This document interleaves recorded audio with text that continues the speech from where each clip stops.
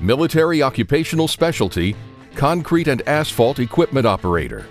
This MOS produces the runways and roads that keep the Army moving. To do this, the Army will train you to operate its concrete and asphalt equipment for this important construction. You'll train to operate a mobile concrete mixer and to load its compartments with the sand, water, cement, and gravel it needs. You'll also train to operate the controls that mix these materials and deliver quality concrete to the site.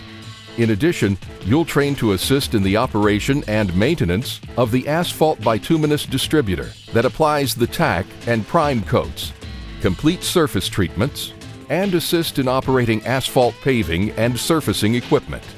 This work occasionally includes lifting and carrying heavy loads.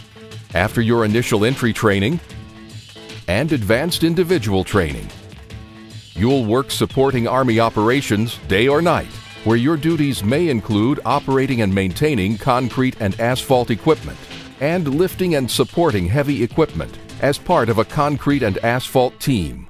Serving in this MOS can help you transition from the military to the civilian employment sector, because your skills in leadership, teamwork, and problem solving are skills in demand by civilian employers. If you like challenging work and want to pave the way for the Army to move its troops, become a Military Occupational Specialty Concrete and Asphalt Equipment Operator.